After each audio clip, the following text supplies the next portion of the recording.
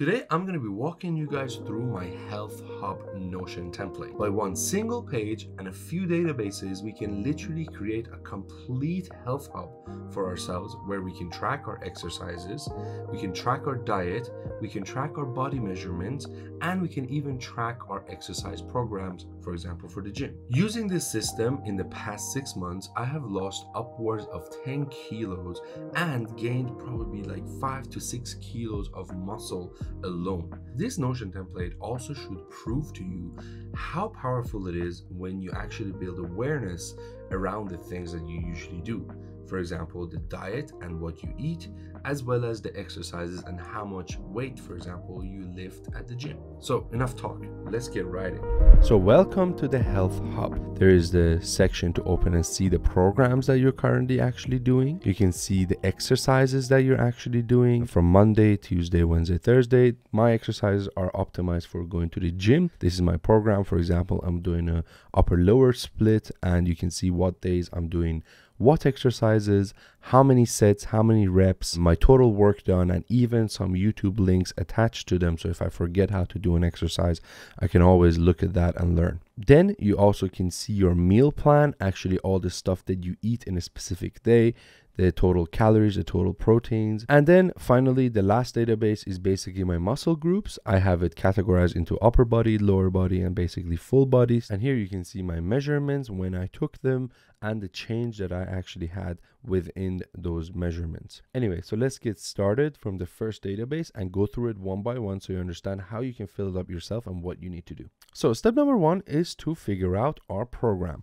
And this is what program am I actually running for going to the gym. So far, I started using this Health Hub system myself since last November. And in that time, as you see, I had 3 programs. 2 of them were 8 weeks long, 1 of them was 12 weeks long. So here is just the name of the program that you like to put. Nothing special. For me, for example, for the first 8-week body part split program, I paid for Jeff Nippard's program online, and using his explanation as to how I should set up a program and so on and so forth, I then created a new entry here. This database's job is to just track what we are going to do in our program, not the exercises and not everything else. It just tells you what program you're running right now, tells you when it is going to happen using the period date here, and it's going to tell you what was your starting weight and your end weight and the change that you had. The last property I also have is the comments, and here I actually write a bit about the program after I finish the program as to figure out if that program was good or not and whether I want to run it again in the future. That's it. This one was super simple. Let's move on to the exercises, which is the main, most important database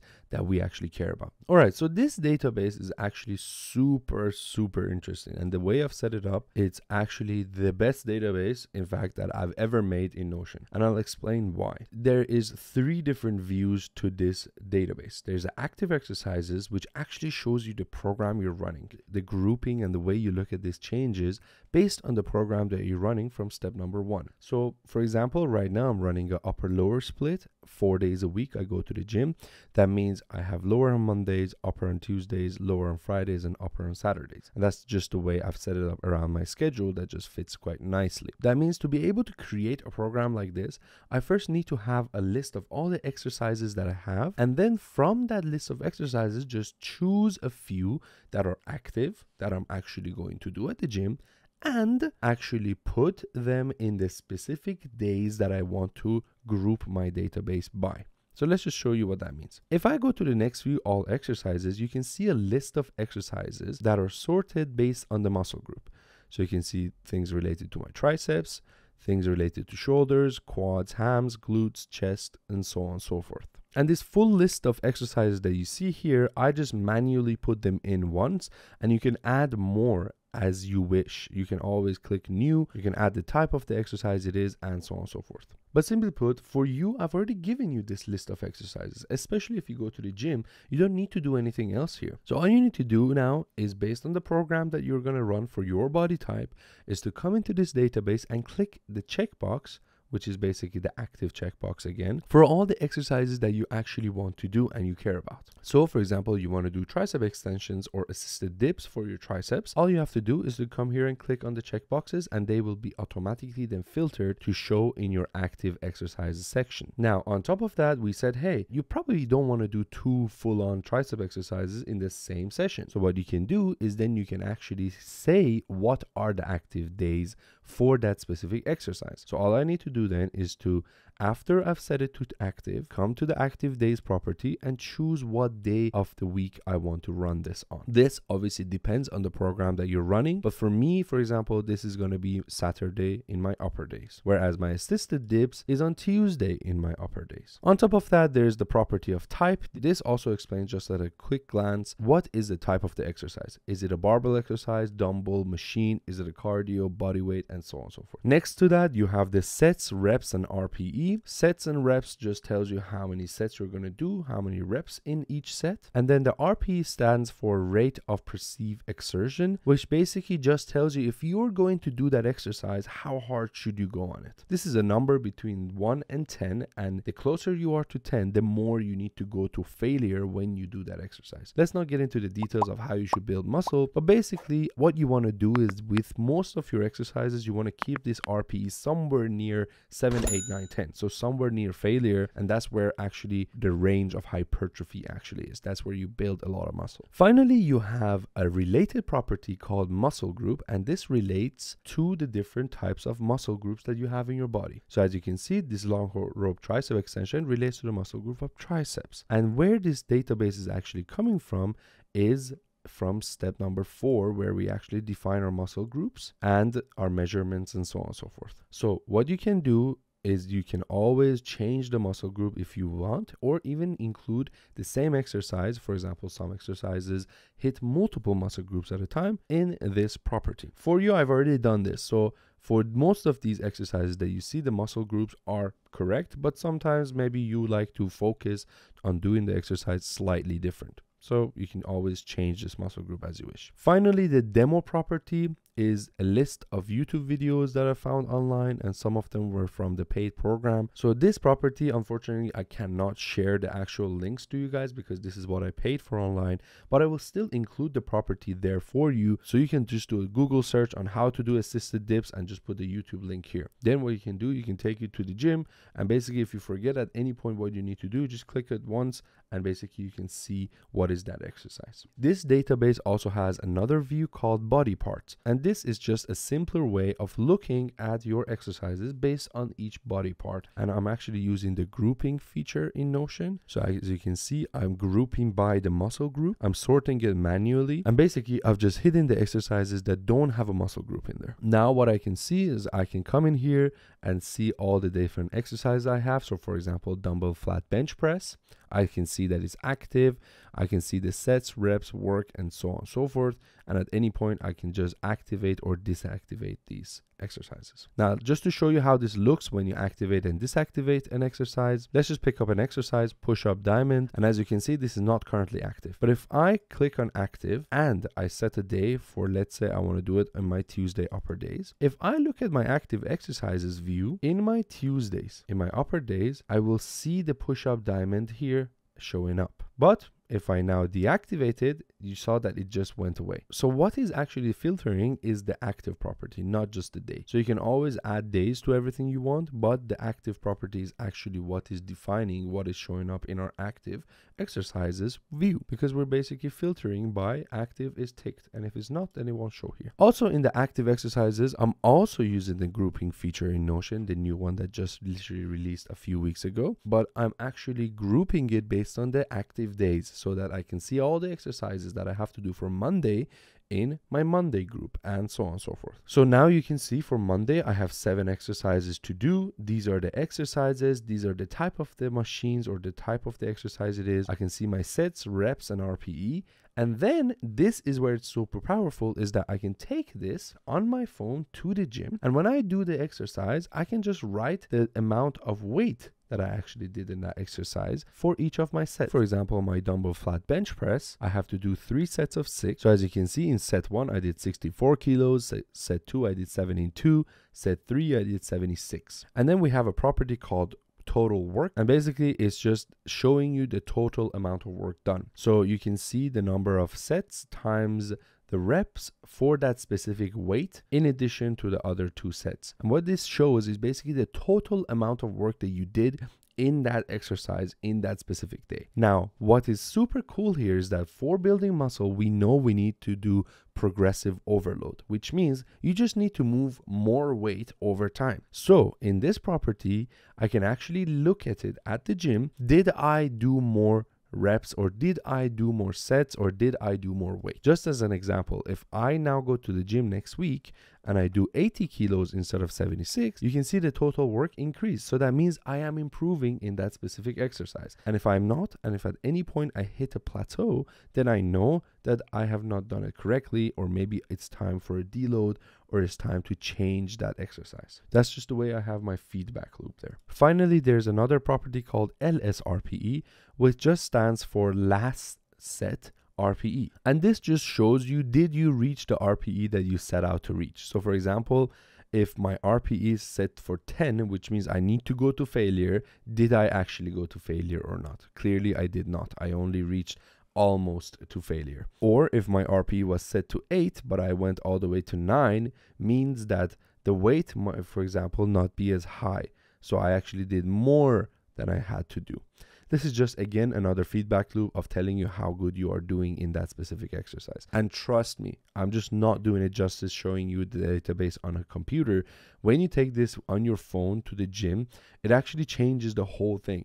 You do a set, you can immediately put your weight in, and it immediately tells you if you're doing more work or not. Simple as that. And then you can also see the average of your total work done here at the bottom. And you can see some days, for example, especially leg days, I do a lot more work. I move a lot more weight than I do, for example, on my upper body days. But that's it. Basically, the next time you have a new program, you come in here and maybe add new days. Maybe sometimes you in your program, you want to run 3 days, not 5 days, or not 4 days. And then just pick the exercises and show them in your active view. Super simple.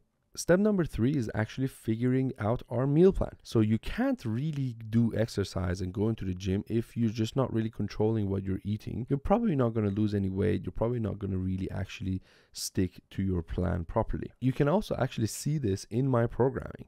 So in the first 2 programs that I ran, I didn't care about my diet. I just went to the gym. I actually built a lot of muscle, but there was no diet involved. That's why I only lost maybe 3 kilos and then 2 kilos here. But in the program that I've been running since April, I actually started also implementing my diet plan properly. And you can see that I've already lost 5 kilos. That's only a month and a few days that I've already spent fixing my diet. And you can see I've lost a lot more weight than I did in the past 2 weeks. Yeah, maybe it's a bit of water weight or whatever, but it doesn't matter. My point is that diet fixes your weight. So we care about that. And that's why actually what we see in the plan here is days of Monday, Tuesday, Wednesday, Thursday, Friday, and Saturday and Sunday. And in each of those days, we have the specific meals that we're going to have, all the way from breakfast, lunch, snacks, and my dinner. For each of these recipes, we're going to have the calories calculated, the protein amount that really matters, especially if you're going to build muscle, and a property called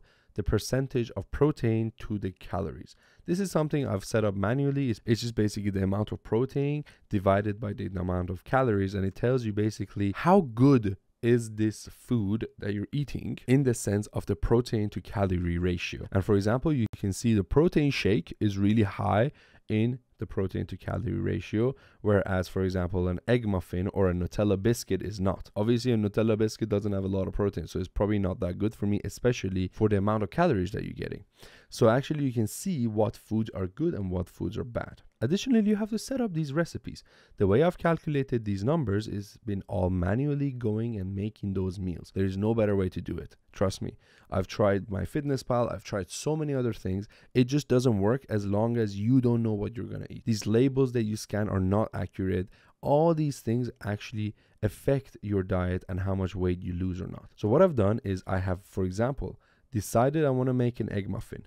I've created a new recipe for it, and I went and actually added all the ingredients, the amounts that I put, and the calories, protein, carbs, and fats that each of those have. And then at the end, after you calculate each recipe, you can just copy that value. So for example, your calories, and put it up in the calorie property, or the amount of protein and put it in the protein property. You can also add it for carbs and fats. I don't want to do that. I don't really care about it. As long as I meet my calorie intake and as long as I meet my protein intake goals, I am happy, because I know I'm going to be losing weight and I know that I'm going to be building muscle. But yeah, that's also how you actually create new recipes. So if you just have a look in my days, some days I also have actually tart dessert or Nutella biscuits or other stuff that I put into my day that I eat. But as long as I am within my calorie range of basically 2,100 to 2,400, 2,500, then I'm basically happy, and I'm happy to eat those things that I actually put on my plan. So when you actually plan it out like this and you calculate the math,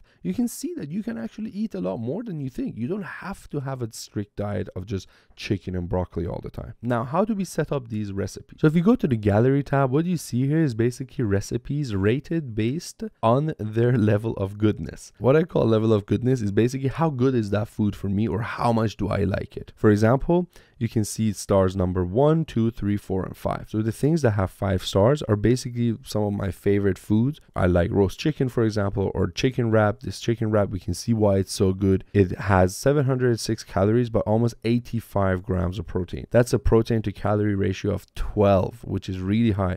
It's almost as high as a protein shake, which is literally just protein, right? I am going to add images to all of this, and when you add images, this whole gallery view is going to look a lot better.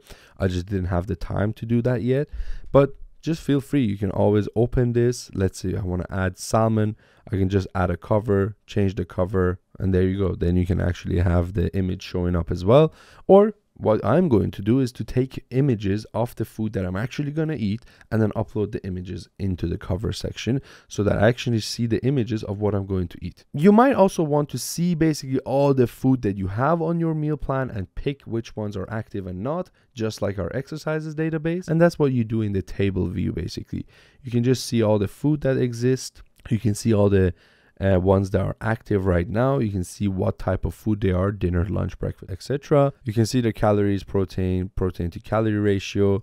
And I think I've sorted this also based on the goodness scale, because then I can see what foods I like a lot and what foods do I not like so much. So yeah, just like how you defined your exercises and you picked the ones that were active and added active days for them, you can do the same thing with your food.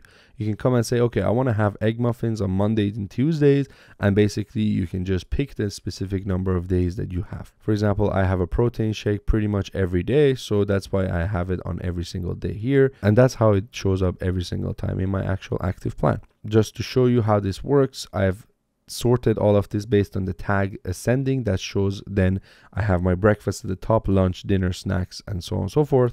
And then my filter is basically by active being checked. So if it's not active, it won't show. So that's it. We have our program, we have our exercises, we have our meal plan, and now let's talk about the muscle groups. This is also super simple because all humans pretty much have the same muscle groups, and these are just the main ones that I care about. I just care about big muscle groups like my back. I don't care really to distinguish all the muscles in my back. All I care about is how good is my back, what is the measurement, and so on and so forth. So as you can see, this is only one view. I've grouped it based on upper body, legs, and full body. These are all the muscle groups in my upper body. These are all the muscle groups in my legs. And full body, I just use it for a placeholder for anything that is basically affecting all of my body, such as, for example, a HIIT workout or cardio. Now then you can see the types here. In fact, you don't even really need to show this anymore. You can just hide it because the group already tells you what type of a body part it is. Then you can put ratings, and this is also, I like it because you can rate how good are those muscle groups in your body. For example, I've got no abs, so that's why it's a lol. Anyway, my chest, I'm pretty happy about, so we can make this like a 4-star, and then this is all sorted based on which muscle groups have the highest rating. And that way you just basically can figure out what muscle groups you need to work on more to actually build them up, and based on that, include them in your program and exercises. Also, what I do, I have two properties of my measurements in centimeters and the specific days. So for example, you can see this is in December 2021, and that's when I ran my 12-week program. And in that 12-week program, you can see that some areas I lost some measurements, such as my abs, which means I lost belly fat. And some areas I gained a lot of muscle. So for example, my chest grew by like 2.5 centimeters, which is actually pretty good. Or my triceps, for example, grew a lot by 5.5 centimeters, which means the exercises that I did in that specific program helped me grow a lot. Also, there's a property that just calculates the change so you can see your actual progress here. For example, I know in my programming, I didn't do any sort of glute exercises. That's why my glutes are actually the same size. But I did a lot of quads, and that's why my quads grew the most. 9 centimeters in 12 weeks is actually pretty good in my opinion, which means I have built a lot of muscle there, even if I didn't lose weight, which means I'm becoming healthier.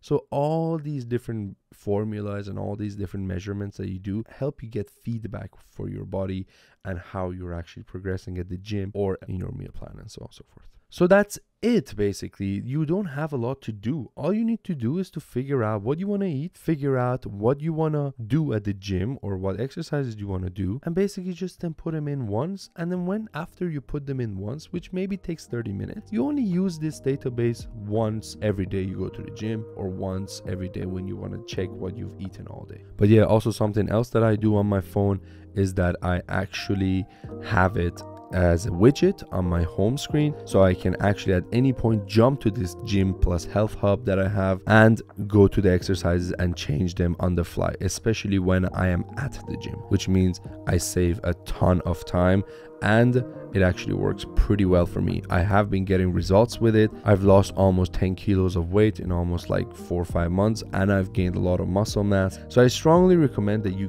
give this a go for yourself. At least duplicate the database, play around with it and see if you like it. If you don't like it, absolutely fine.